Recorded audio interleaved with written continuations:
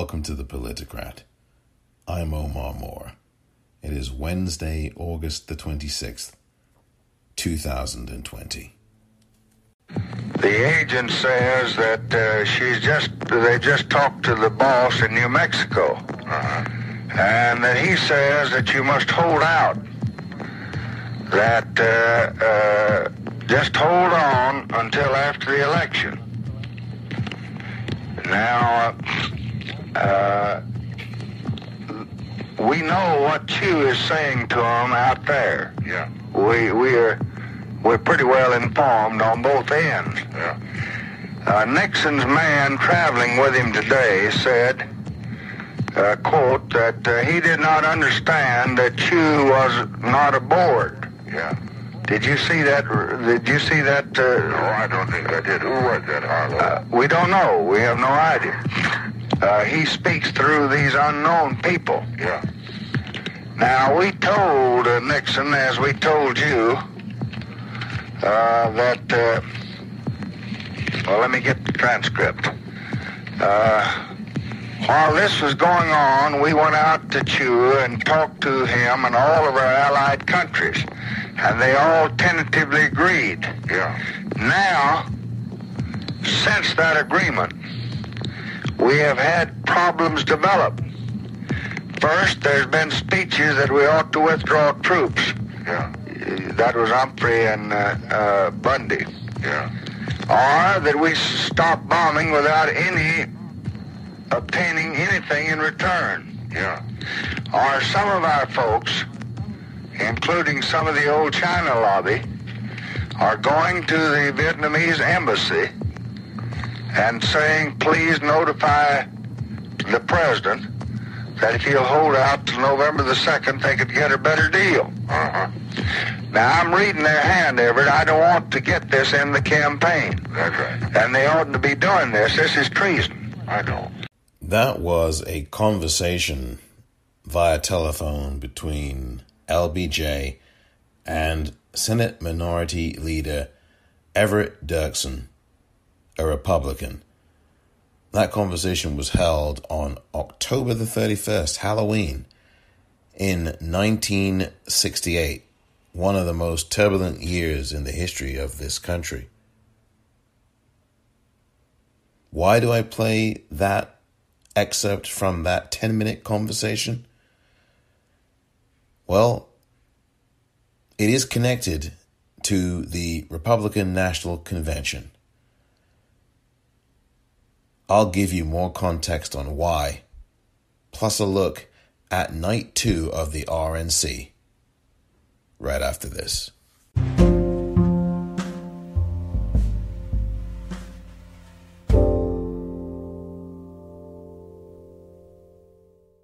President Trump gets things done. They are delivering every day on their promise to make America great again. Join us as I grant John, I'm not sure you know this, a full pardon. Our entire economy and dairy farming are once again roaring back. There's a housing boom, there's an auto boom, a manufacturing boom, a consumer spending boom. We simply cannot endure a Biden-induced recession. He'll be controlled by the environmental extremists. Biden is too weak, too scared, and too sleepy to stand up to the radical left. Democrats tried to make faith organizations pay for abortion-inducing drugs. He has done more for the unborn than any other president. We must all embrace our First Amendment rights and not hide in fear of the media. Stand up and fight the socialists poisoning our schools and burning our cities. We all know about Joe's son, Hunter Biden, yet he was paid millions to do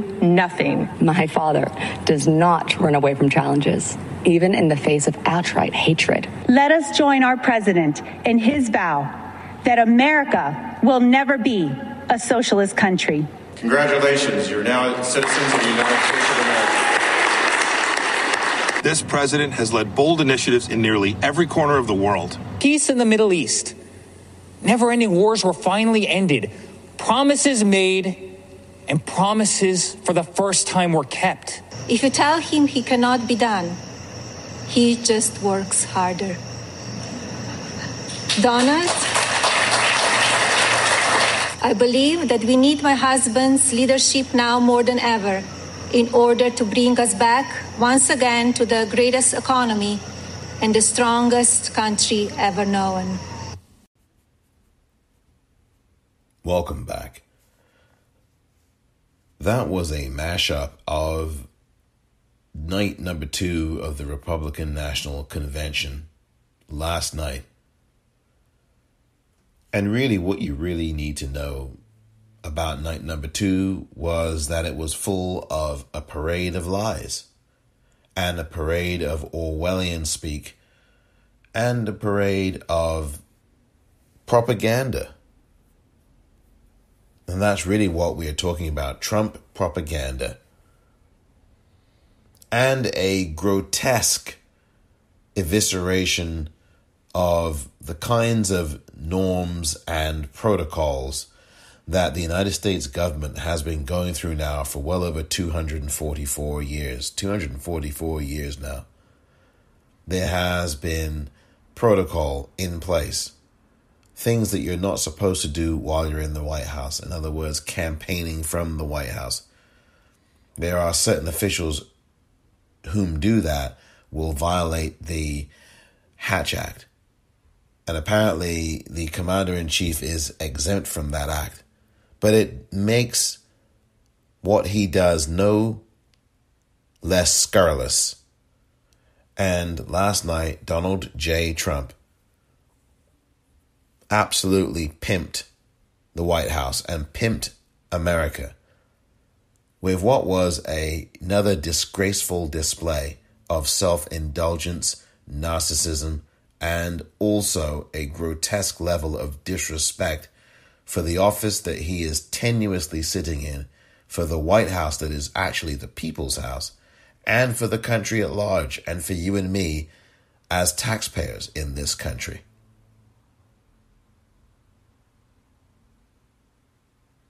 Donald Trump was holding a naturalization ceremony in the White House, a profoundly disrespectful thing, using the individuals, all of whom were either black or brown, as political props for his campaign to stay in the White House. It was so distasteful, and to see an acting Homeland Secretary, Chad Wolf, who it was found by the General Accounting Office, a nonpartisan group, who determined and found that Chad Wolf was illegally installed as the acting Department of Homeland Security chief. So based on the GAO, again, they are a nonpartisan group. Chad Wolf is in his office illegally. And I tweeted this at the Popcorn REEL last night during the convention, during the moment where I saw this, where this was happening. Technically speaking, every one of those 5 or 6 people who had been sworn in were not technically citizens, because if the person swearing them in has been illegally installed to that position, then by its very definition, any and everything that derivates from them has no force or legal effect whatsoever. And that would include swearing in people to be newly minted American citizens. So not only was Donald Trump using these 5 or 6 individuals as political props in the most disgraceful way, using people as props by having them in a ceremony, but they may not really be citizens, even though they've been handed their certificates and everything else. And quite frankly, I don't even know if they were already citizens and they were using and acting out their reenactments of their swearing in. I mean, nobody brought that up at all on any of the news channels, that these people could all have already been sworn in beforehand and were just reenacting that in the White House. I mean, I just think in either way, any way you cut it, it's just despicable. And there was also no physical distancing, no mask, no nothing. And Donald Trump standing there puffing out his chest. And he looked more orange than usual. For those of you who saw it, did you notice that? He looked far more orange than usual.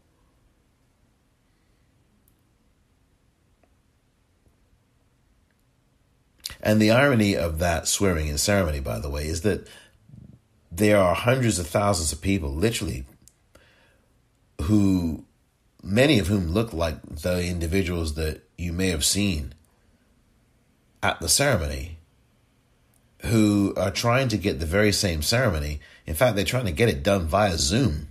And yet Donald Trump and his administration will not allow any of those thousands of individuals who are black and brown to get that ceremony. Why? He doesn't want them to vote during the election in November because he knows there's a chance that some of them may vote against him and vote for Joe Biden. And they don't want that at the Trump administration. So Donald Trump certainly doesn't want that. So instead of doing the principal thing, which is to not be political when you're dealing with these kinds of matters, what does Donald Trump do? He goes political. And every single thing this guy does is with some kind of political calculus to it, some transactional calculus. How does it benefit me? I mean, that's really the story of this guy. There's always political calculating going on. And that ceremony was despicable last night, as was Secretary of State Mike Pompeo speaking in Jerusalem to do a campaign video from there for the RNC. I mean, this is really disgusting. That violates the very Secretary of State's own laws and protocol. I mean, it's just outrageous, quite frankly. Joy Reid, by the way, on MSNBC spoke to this very issue about this use of the office. And quite frankly, as I say, and as I've said before, Donald Trump is a pimp. He absolutely pimped the White House. And he absolutely desecrated it. And in doing that, he desecrated you and me because that's our house. And Joy Reid talked about this actually in her analysis last night. I'm going to play that right now for you to listen to. You had Donald Trump also using the White House. I was really struck tonight, and I have to say, not in a good way, by the use and, in my view, misuse of the White House. They surrounded themselves with the trappings of the power that, in theory, they were given by the American people. These are not monarchs. This is not their property. This was not an episode of Cribs. I didn't need Melania Trump strolling down, the galleyway as if she'd just come from the living room in her home. But they have used the property of the American people, these sacred properties that are owned by the American people, for politics tonight in a way that I think is offensive, I think is wrong. And I was particularly, as bad as this felt to me, I have to be honest. I'm not a fan of Melania Trump. I think the birtherism thing really sticks in my craw in a way I can't get out.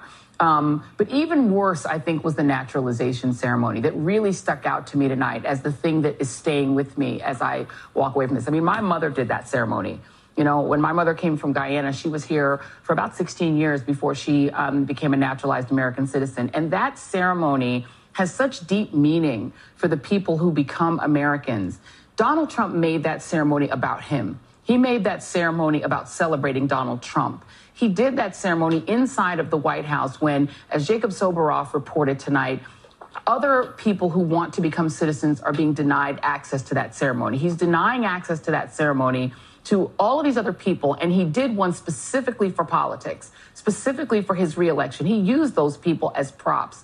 He used people that would be from the S-hole countries he would not let into this country. People who look like those people, who have the religions perhaps of those people, that are brown like those people, are barred from getting into the United States. They're not allowed to come in because they're not from Norway. But Donald Trump used a color collection, a sort of crayon box of colors tonight to try to paint a false image of himself as welcoming to immigrants and welcoming to black people and brown people. It was offensive to see that done in the People's House. That the naturalization ceremony is a sacred thing to a new American. It is not about Donald Trump, and he made it about Donald Trump, and he used the People's House to sort of, play politics with. That's not a Barbie's dream house. That's the American people's house. Joy Reid is absolutely right. And with the Donald Trump and all of his family doing what they've been doing these first 2 days, they're showing you who they are. Maya Angelou once said, "When someone shows you who they are, believe them the first time." And Donald Trump and his family have shown you exactly who they are. Grifters, thieves, criminals, period.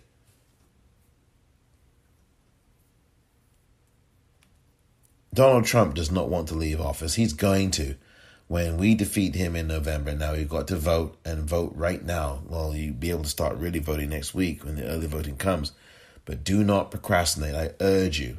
I will have that list of states coming up by week's end. It's taken a lot longer because there's a lot of detail. But I do want to say that will be ready at weekend. And I really will start to distribute that because it's very important that people start educating themselves now on voting. Now. Because when you see this convention, and I know a lot of people are not watching the Republican convention, compared to the Democratic convention through the first two nights, or through the first night, the Democratic convention had at least 3.5 million more viewers or so, according to a study, and I forget which one. Is it Pew Research or something, an impartial, nonpartisan group? So, that shows you that people have more interest in what the Democrats are saying and who they intend to govern with, because again, we're moving into the 21st century. We're into the 21st century. And as Joe Biden has said, we want this cabinet and this ticket to look more like America. So, we'll see what happens. There were just lots of other things on the night that were highly offensive last night, in night number 2 of the Republican National Convention. Whether it was an anti-abortion activist saying some really heinous things, quite frankly. I mean, these folks are frightening. If someone is anti-abortion, then that's their prerogative. If someone is for abortion, then that's their prerogative. But what I have a problem with is people who say all of these very violent things. Instead of just saying, well, this is my position and it's very difficult. Why is there this need to go into this very graphic detail? I even tweeted out what this anti-abortion activist said. I'm not going to repeat it here, but you can find it if you really want to know what she said on my Twitter feed for Wednesday, August the 26th. That would have been yesterday. Excuse me, that would have been today, but yesterday, 25th, the 25th of August, Tuesday. You can find the tweet on my Twitter feed at the Popcorn REEL on August the 25th. That's the date of the tweet, and you'll see it. I'm not going to repeat what she said here, but it's very graphic. It was very graphic. And I know that the Republican Party can be repugnant and are in a great many respects, but to allow that speech to hit air, I am really surprised. I was surprised that they let that speech go. And it was verified, and it was vetted and proofread. I mean, how on earth did that speech get on primetime television? So there was that. There was Rand Paul lying his ass off. There were the Trumps being disgusting and a complete bunch of bold-faced liars, including Melania Trump, who was the keynote speaker. She went on toward the end of the night and was, in the Rose Garden giving the speech. And there was, about 60 people in these chairs. They were poorly lit. It was, it was in the darkness. You could barely see these individuals. There was no physical distancing, no masks. Maybe I counted only 4 people out of close to, 80 people sitting there who had masks on. Only 3 or 4. I mean, it was abysmal. And apart from the one moment where the first lady of this country, God, geez, I really hesitate to say that about Melania Trump, because she's a racist. She subscribes to this birther nonsense, and I hate that word, because you should just be calling her a racist, not birther. That doesn't tell you anything. She's a racist, and there's records showing it. So Melania Trump, I mean, my gosh, it's just ridiculous.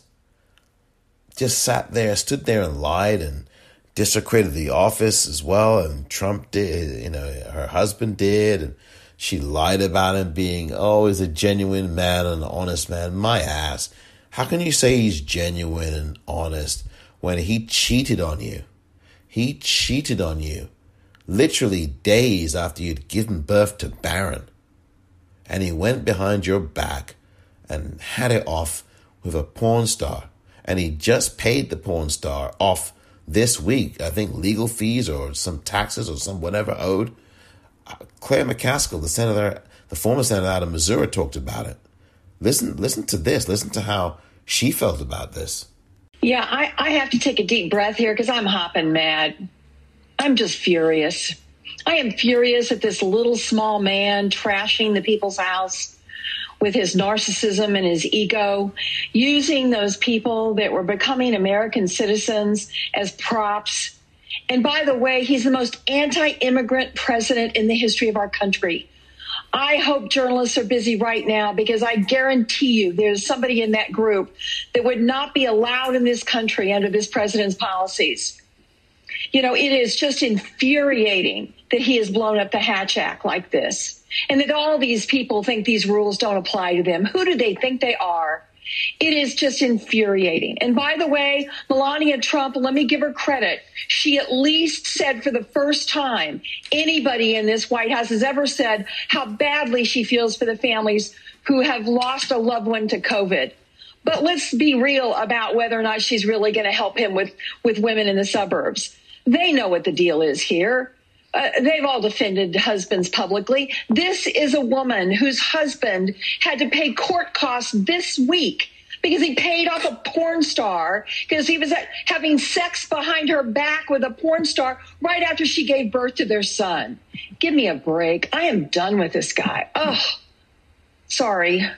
So that was former Senator, I should say, Claire McCaskill, a Democrat from Missouri, giving her opinion about what went on at the Republican National Convention on Tuesday night. Now, look,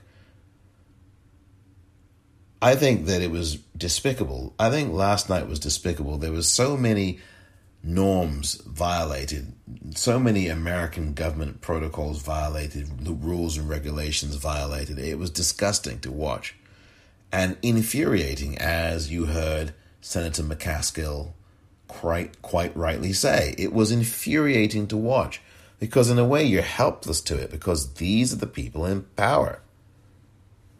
And they're absolutely flouting the rules. They're trampling the rules, which is what the stated goal was. Steve Bannon talked about this, wanting to deconstruct the administrative state. And Donald Trump and the administration he is supposedly running, and he's not, have largely succeeded in doing this. And if you give them 4 more years, this place will be in tatters. I mean, it already is to a degree, but my goodness, you will not recognize this country. You won't even realize that your Social Security benefits have gone. Disability benefits, retirement benefits. That's what Donald Trump wants to take an axe to.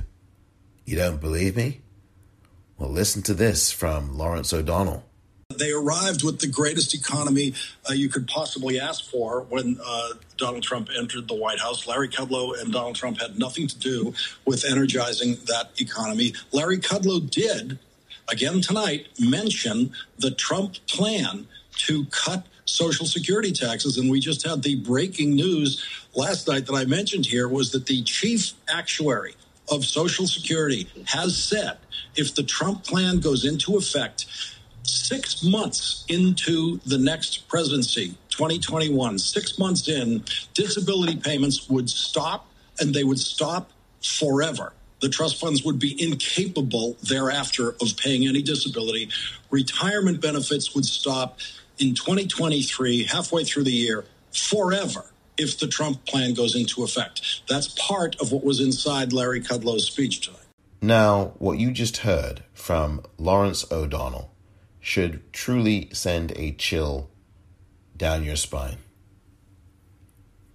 Social Security is on the verge of being destroyed, and that's really the shorthand of what Lawrence O'Donnell said in that clip.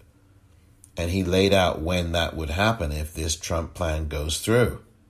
And of course, the executive order that he signed 3 weeks ago now, which called for scrapping the payroll tax, which is another way of saying cut Social Security and Medicaid and Medicare.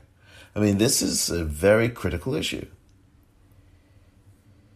And this whole convention is about projection and scamming people into believing that somehow Donald Trump cares about the country when he clearly doesn't, or that Donald Trump cares about the working person. He clearly doesn't. He doesn't care about seniors either. He wouldn't be cutting back on Social Security if he did care about seniors. He wouldn't be refusing to use the Defense Production Act in its full authority if he really cared about human beings and if he really cared about the people in this country who are suffering. The only person Donald Trump cares about is himself. And that's barely on any good day. I mean, seriously, he's not somebody who should be in power. People have had enough. What people have to do is vote early. At the first opportunity that voting is available early, make sure you avail yourself of it. Because we can't have more of this gaslighting, this propaganda, and these pathological lies. It's really propagandistic. It really, truly is. Using people as props, using the White House as a prop, violating laws set by the Secretary of State. I mean, how much law breaking can you live with? What Donald Trump is doing is bombarding you, hoping that you will mentally submit to all of the law breaking and gaslighting and the lies he is throwing at you. This is all designed to get you mentally tired, physically exhausted, and to just kind of give up and give in and go, oh, I can't do this anymore. And there are some people perhaps who are feeling that way right now. They're being bombarded and barraged. There's so much going on. You know, I know of somebody or came across a tweet that talked about, that didn't blatantly say this, but suggested that they weren't perhaps going to participate in the general election. Well, to anybody who is thinking, well, you know, both of them are the same, I'm not going to vote at all, please refute that suggestion and just get it out of your mind and focus on voting. We can't afford to have people sitting on the fence or declaring, well, they're both the same, which is not true, when you've got an election this enormous at stake. Anyone who's undecided, in my opinion, is a Donald Trump supporter. And there are not many undecideds out there, not nearly as much as 4 years ago. So, I mean, this is serious stuff now. This convention is going to be like this for the next 2 days. Today and tomorrow, closing things out. And thank God, you know, But, Donald Trump's appeared on both nights so far, and there's nothing to suggest that he's not going to appear in person again tonight. But this has been an absolute shitstorm, this convention for the Republicans. So much going on around it. There was some QAnon follower or someone who believed in QAnon who had tweeted some anti-Jewish, anti-Semitic stuff out. And it was literally less than an hour before she was going to speak, before someone in that criminal party, the Trump party, saw it fit to say, oh, maybe there's something wrong here. I think I'm going to take a look at this because this is really something I should read. It's just crazy. It's just crazy. I'll be right back. I just read you what I told them. Yeah. And I took with the confidential assurances given the three major candidates by Johnson. We had the impression that all the diplomatic ducks were in a row, said the next who thought that somebody ought to be notified as to what's happening. Yeah. Here's the Nixon release. A highly placed aide to Nixon said today, the South Vietnamese decision to boycott the Paris talks did not jive with the confidential assurances given the three major candidates by Johnson. We had the impression that all the diplomatic ducks were in a row, said the Nixon associate. Yeah. I just read you what I told him. Yeah. And I told you that, and I told everybody else. Johnson got Nixon, Democratic candidate Humphrey, and third-party hopeful Wallace on a conference call about the bombing. Yeah. The advisor, Nixon's advisor, volunteered the GOP's candidate's reaction on the condition that he not be identified.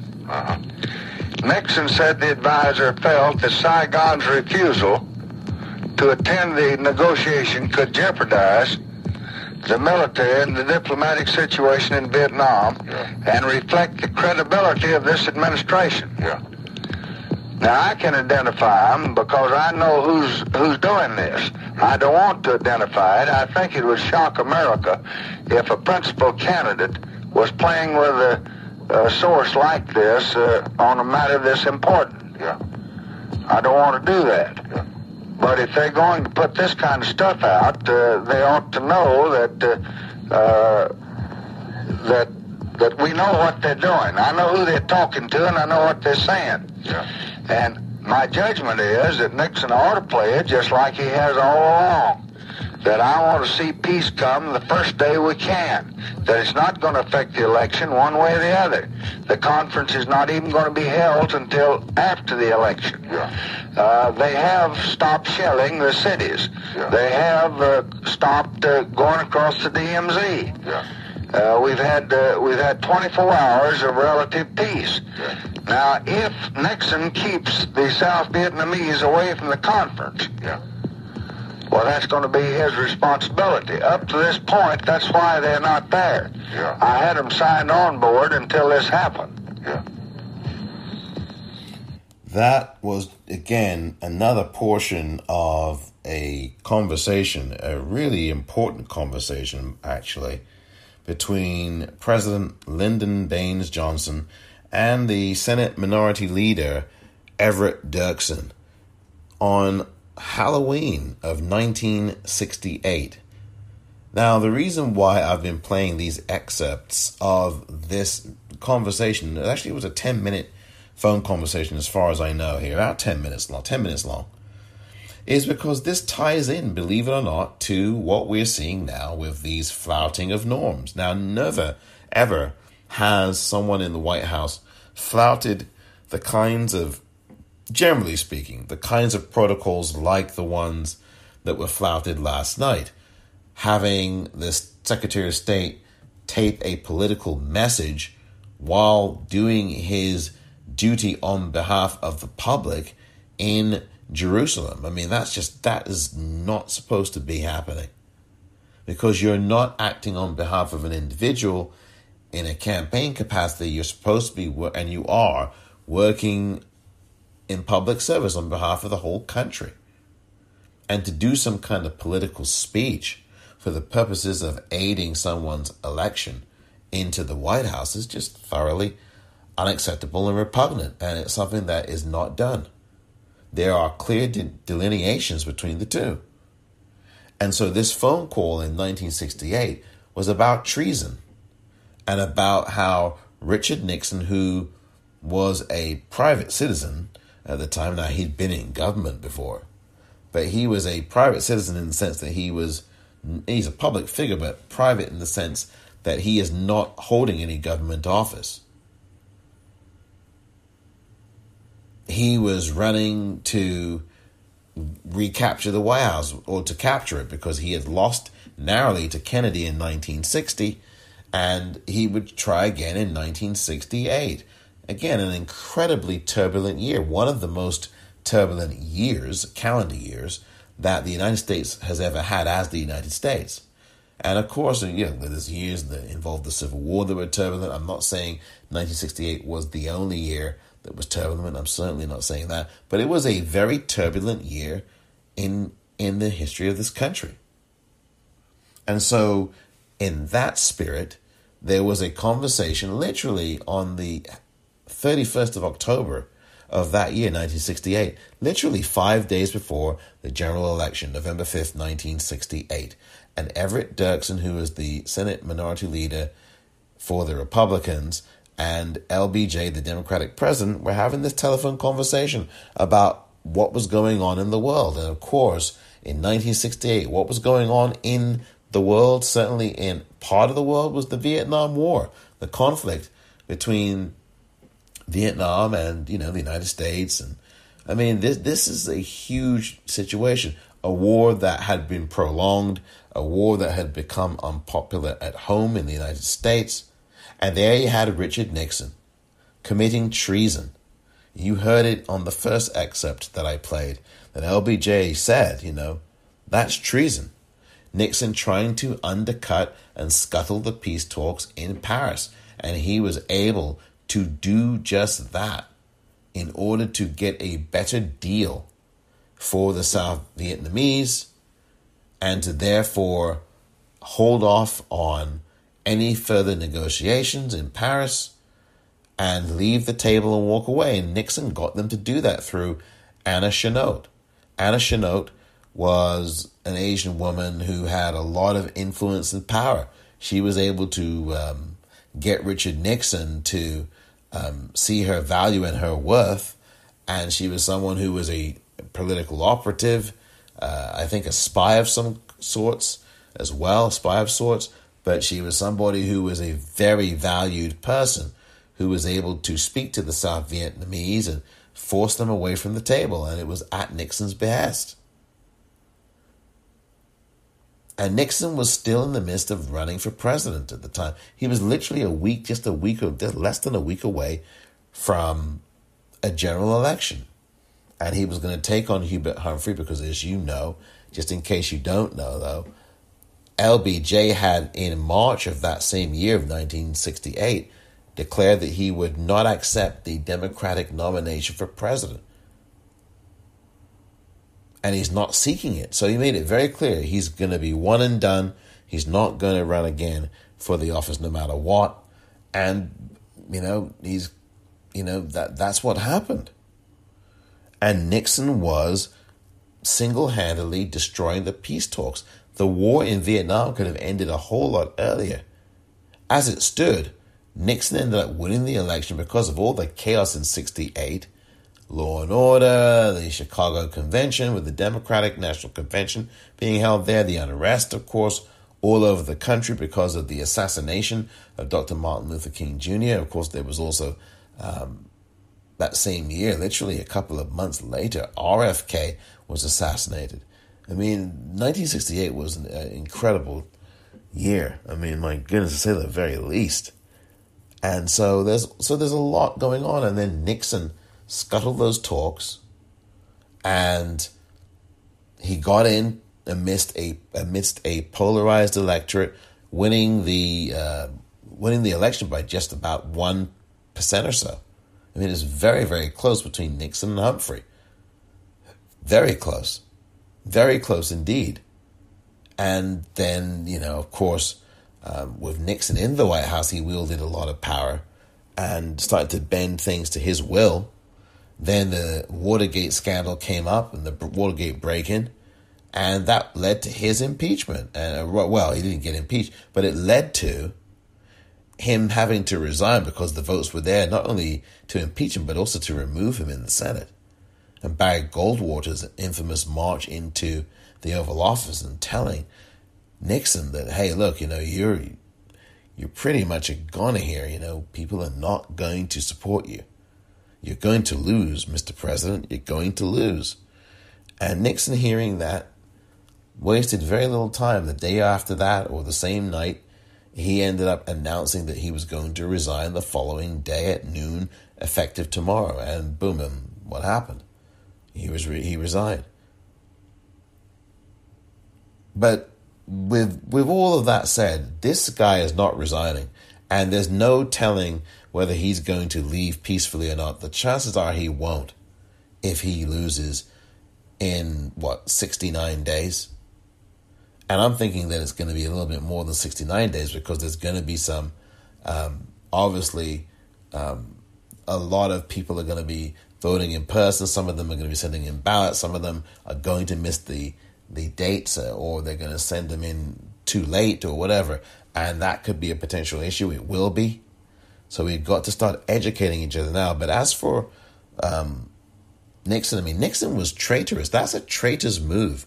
When you try to scuttle the peace talks for the country, you try to get in favor, curry favor with a foreign government with the purpose of actually interfering with U.S. foreign policy, and you're interfering, even if it means you're doing something to get a good ends out of it. It's not wise. And it is treasonous, really. Nixon committed treason, and yet he was still elected.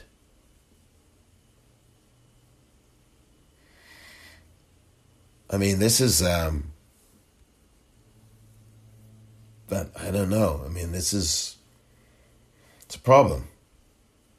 And Nixon is not the first one to do these things. We've had this with Reagan as well, doing the very same thing. There was no Vietnam War when Reagan was running in 1980, but there was a Vietnam War when he ran in 76, and that really fractured convention amongst the Republican Party in California. That was really fractured. And so Reagan ran again, and he did the same thing that Nixon did, except it was with Iran this time. And Reagan said, hold off on a deal for these hostages. I guarantee you, I'm thinking that the Americans are going to vote me in. As soon as they do, just hold off until after the election and I'll be grateful, blah, blah, blah. And look what happened. So exactly. Reagan too, And the thing is that the hostages were released after the election. Reagan was perceived as the one who had done things to facilitate that, and boom. He was in power in 1980 after the Carter single term. And so this whole thing is just... I don't know. All of this is to say, I guess, that history is very important. And when you tie these things together, although it's very clear that Donald Trump has taken an axe to a lot of the norms and small d democratic institutions that we've taken for granted for almost 245 years now, it's really something that's very visceral. And then you have to connect that to what's going on before, what happened before, what's going on in your area, what news stories you're listening to, because this is happening not just in a microcosm, but it's a macrocosm. And you see what's happening to the country. Everybody's on edge. And, that's, we need to start focusing on voting, it's difficult to focus on that when you're so uptight and so pent up with emotion and you're so, you don't know what to do with yourself. But we need to get away from that kind of a day, and we need to make a new day for the country. And we've seen this treason thing, by the way, not just with even Reagan or Nixon, also W. Bush. I mean, my goodness me. I mean, going into Iraq like that, I mean, that's just disgusting, you know? And it was just really disgusting. Still paying a price. I mean, it's just disgusting. I mean, all of this stuff, it's just incredible to me. And the Republicans have a long history of it. And that's another reason why I played that tape. You had this to also illustrate this contrast in the way that political parties in this country work together or don't. You clearly had LBJ, the Democratic president in '68, working with Everett Dirksen, the popular and famous Republican who was the minority leader of the Senate, and they worked together. And you heard their conversations very casual. And I mean, we don't have anything like that anymore in this country. And we need to get that. We need to reclaim that. And I think the best way to reclaim a lot of that is through voting this November. Tell your friends, tell everyone to early vote. Please do. I think you'll be glad you did.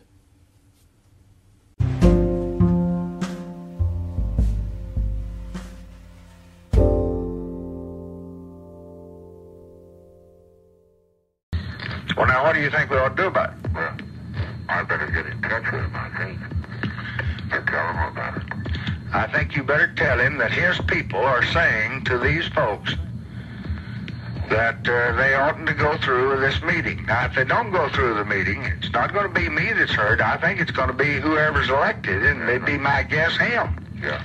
And I think they're making a very serious mistake, and I don't want to say this. Yeah. And you're the only one I'm going to say it to. Yeah.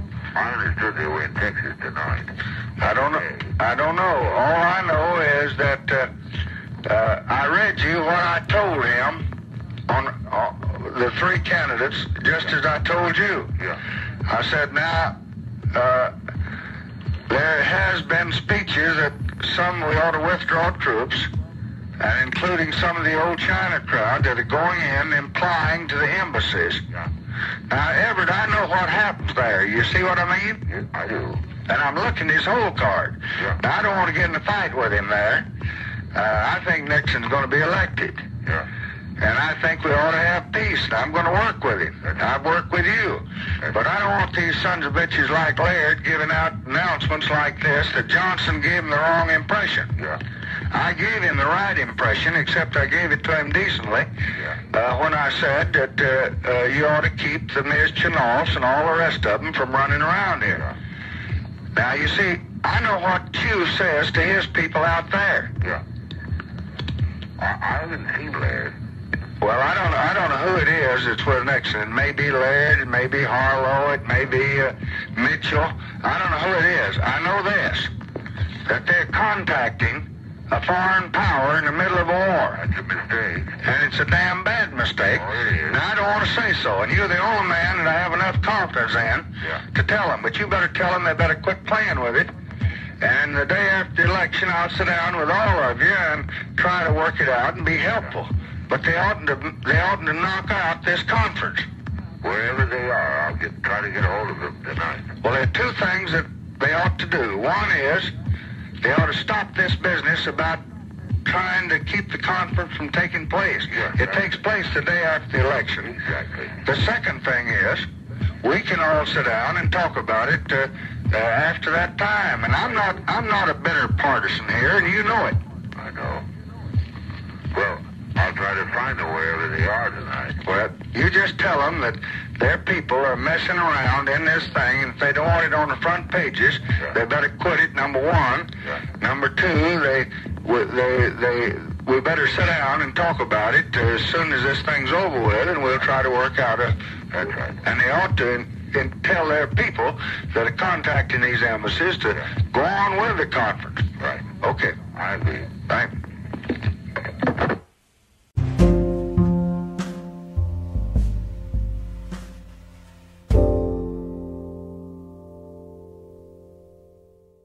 Welcome back. History is important. And we now see Donald Trump doing the same kinds of things that Ronald Reagan did, that W. did, W. Bush, and also Nixon. I mean, this is treasonous. You know, Donald Trump has already done a couple of treasonous things, at least 2 or 3 already, throughout his term. One of them, of course, was sharing classified secrets that the U.S. had, intelligence secrets or whatever secrets they were, with Russian officials inside the White House who had visited. He let the American press outside, and he allowed only the Russian press to come in. People already forget that, and that was August of 2017. And he shared all kinds of classified secrets with the Russians. Trump did this in the Oval Office with these 2 guys right there with him, these 2 Russians. I mean, it's just incredible. But this has been going on for such a long time, you know, not to mention the Ukraine stuff that he got impeached for. Definitely treasonous what he was doing there, colluding with a foreign power trying to get dirt on Joe Biden. I mean, it's just... So, anyway. There's so much going on. I mean, I'm just, by the way, heartbroken. And there's nothing more to say about the RNC from night number 2. It was just despicable, honestly. It is difficult to watch. And I know MSNBC, once again, cut into their broadcast on a number of occasions to fact check. Because there was a lot that needed to be fact checked, quite frankly. My goodness gracious me. It was really that appalling. You know, but who knows? We'll find out what happens. And, you know, it's just, what a time we're living in, man. And poor, my goodness gracious me, Jacob Blake, paralyzed, as I alluded to in the episode last night. You know, this guy is now paralyzed. And his family, of course, are hoping that it's temporary paralysis. You know, as am I, but, you know, this is very difficult stuff. These cops need to be arrested. I've said that before, and they need to be arrested now. And their pay docked, and quite frankly, everything else docked until the trial and the verdict. I mean, that's how you do this kind of thing. So, you know, this is just, I don't know. But, you know, I'm just horrified at what's happened with Jacob Blake. I'm glad he's alive. He's still fighting for life, and he's alive, and it looks like he's going to pull through. But my goodness me. My goodness. It's really too much. The videos and the families grieving over and over again every time. And I mean, I don't want to sound like I'm weary of it. I'm not. I'm just saying that it's such a sad thing. It really, truly is. And I don't know. I really don't. Oh, my goodness. Well, look, I think history is very important. I'm just saying that. And how it comes around full circle. And also how it contrasts. Nobody really tries to bend Trump's ear anymore except Fox News now. I mean, it's really down to that. You know, it's just, anyway. We must keep fighting for Jacob Blake and many other people who have been shot and killed or shot and maimed by police. And I certainly believe that that we will be successful this November if we educate ourselves on voting and vote early and make sure that we are poll monitors. So very important, poll workers, very, very important. Find your poll worker or your poll working office in one of the, in one of the websites, Secretary of State's websites. Wow. So much more to talk about, but so little time, so I'll leave it there. RNC day number 2 in the books, night number 2 in the books, and we'll go to night number 3 tonight. Mike Pence is going to be one of the speakers, and I'm sure Donald Trump will be there again. Oh, goodness. Thank you very much for listening to this edition of The Politicrat. I'm Omar Moore.